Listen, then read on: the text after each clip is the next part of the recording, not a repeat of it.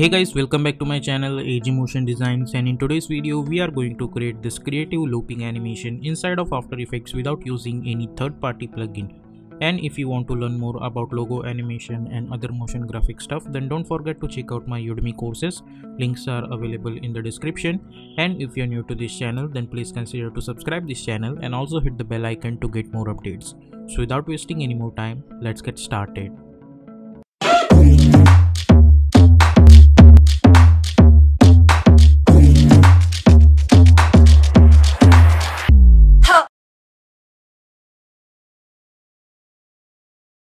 So here we are in Adobe After Effects. Let's create a new composition. We will call it as main animation. Width is 1920, height is 180, frame rate is 30, and duration we are going to choose, let's say, 1 minute, like this. And background color we will choose white color and simply hit OK and hit OK.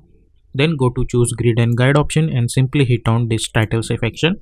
Press Ctrl N to create another composition and we will call it as M.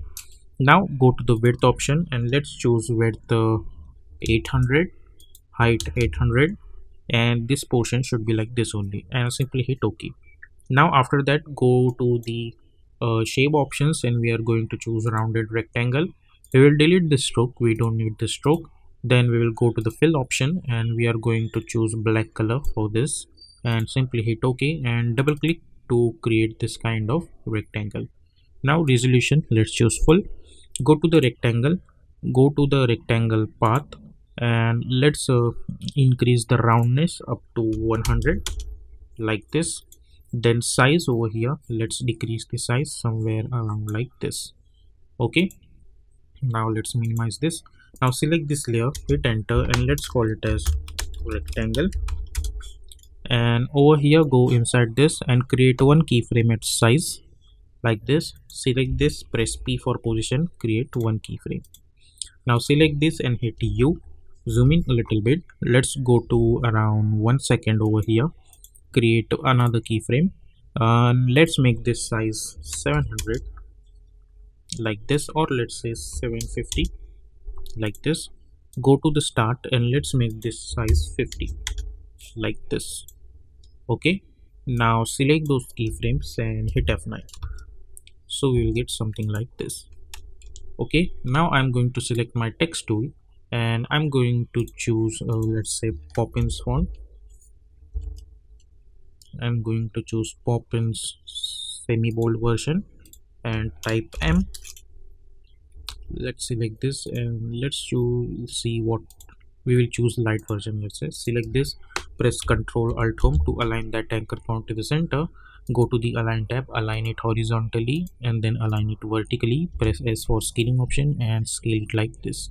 Now let's go to the character menu and instead of light, let's choose thinner version of this font like this. Now select this, press Ctrl Alt Home like this. Go to the align tab, align it horizontally and then align it vertically. Now let's do one thing, we will make the scale 100 only and select this, go to the character option and we will increase the font size like this. Okay, yeah, this looks good. So font size we are going to choose 700. Now select this, press Ctrl Alt Home, go to the align tab, align it horizontally and then align it vertically like this.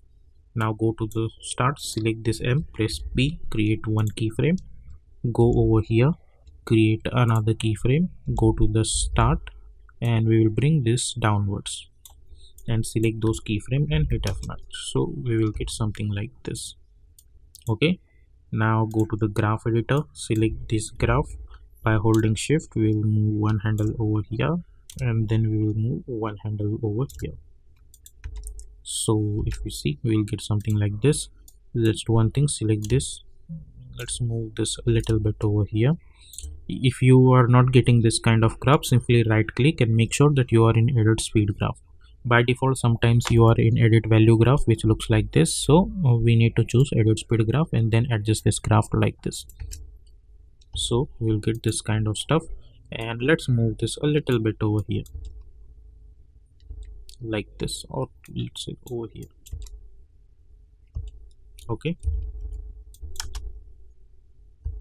then take a gap of few seconds, like go around 2 seconds over here. Now select this rectangle, press P for position, create one keyframe, go to around 3 seconds, and we will move this rectangle out of this composition like this. Okay, now select those keyframe and hit F9, go to the graph.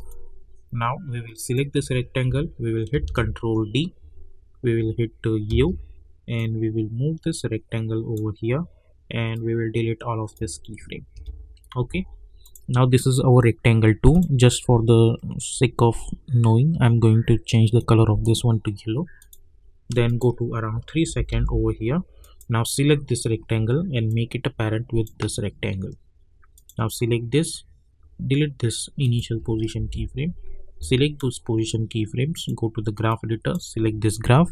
By holding shift, we'll move one handle over here and one handle over here. So if you see, we are getting this kind of animation.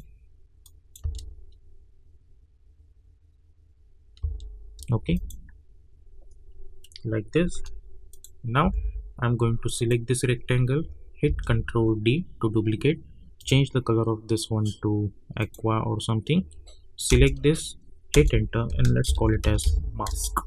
After that, select this rectangle, this mask rectangle, hit U, and make sure that you are at this point over here, and I mean around 2 seconds, and then delete those keyframes.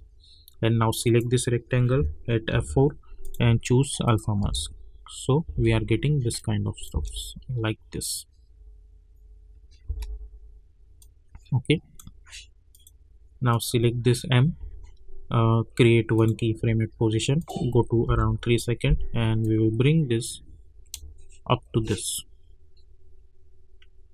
Okay, not totally upwards, but somewhere around over here. Select those keyframe and hit F9, and over here go to the graph editor, select this graph. By holding shift, move one handle over here a little bit and move one handle over here like this.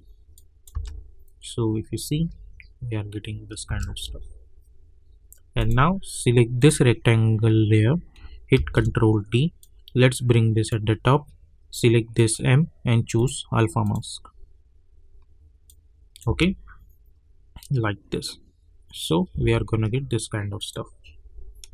Now over here, hit U, hit N over here, right click, trim comp to work area like this. Then go to the main animation and bring our M over here. Now go inside this M, press Ctrl Y to create one solid background and bring this white background over here. Okay, at the back, and lock this just for now. Lock this for now. Now go to the main animation, hit Ctrl K to open the project settings, and I'm going to change the color of this one to red one.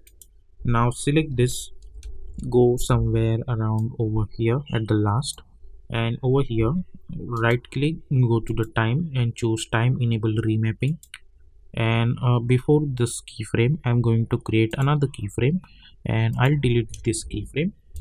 Alt click on the stopwatch and type loop out expression on it. Okay, and then increase the duration of this comp.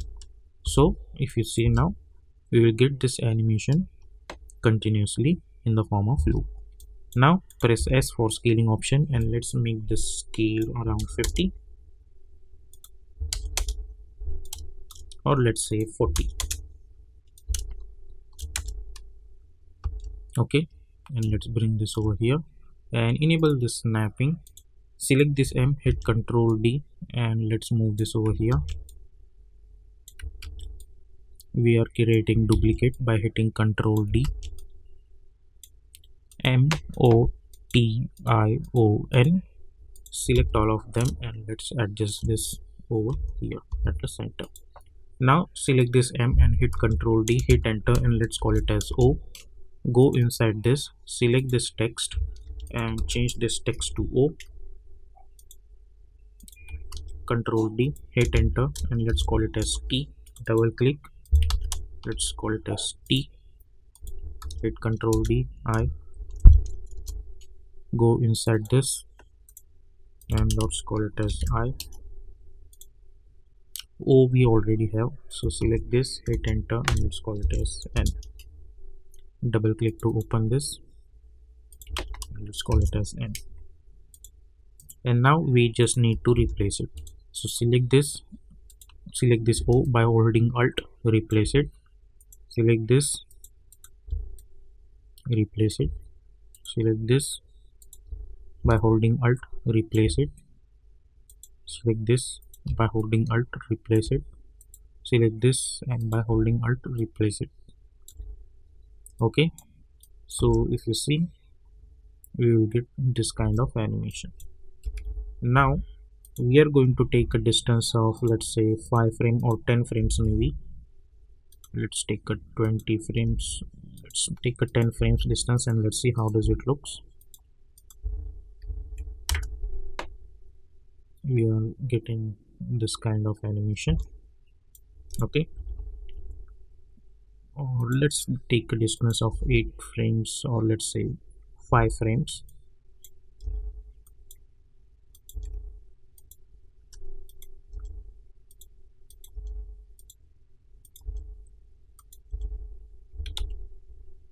Okay,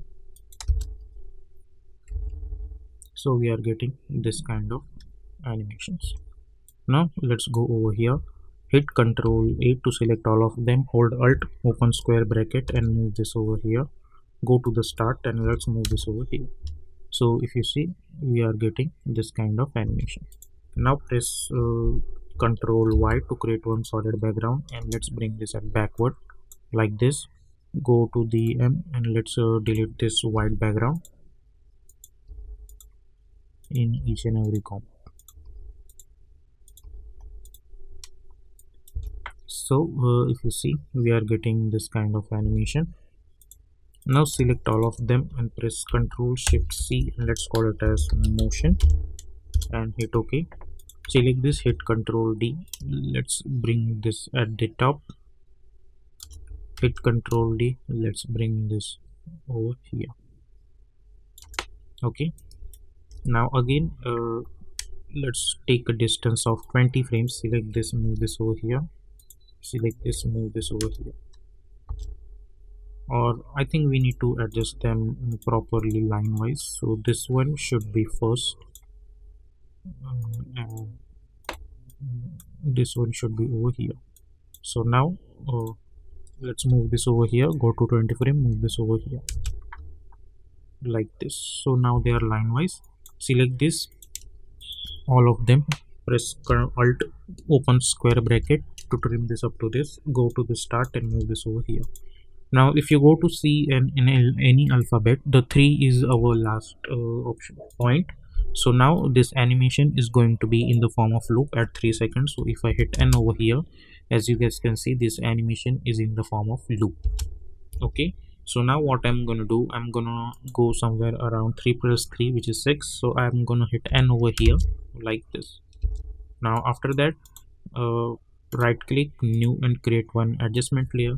Go to the effect and presets panel, and I'm going to apply for tint effect. Double click to apply, and we will swap this color. Press S, unlink this, and let's make it like this. Press R for rotation, let's rotate it like this.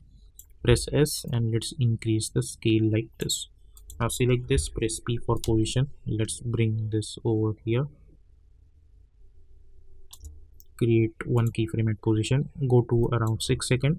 Let's move this from here to out of this composition like this. Okay,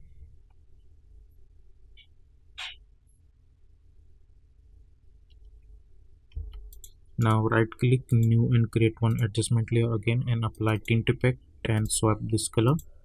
Then again go to the ellipse and create one shape layer. To ellipse, press Ctrl Alt Home to align that anchor point to the center. Go to the align tab, align it horizontally and then align it vertically. Then press F4, select this adjustment layer and choose alpha minutes. Now go to the start, select this shape layer, press S, initial scale should be 0, create one keyframe, go to around 3 seconds, and let's increase the size of this somewhere around like this. Okay, so if you see this, we are getting this kind of stuff. Then at 3 seconds over here, we are going to select this adjustment layer and this adjustment layer, I mean shape layer. Hit Ctrl D, and with the help of open square brackets, simply move them over here like this. So now we are going to get this animation continuously in the form of loop. So this is how you can create this kind of animation inside of After Effects like this.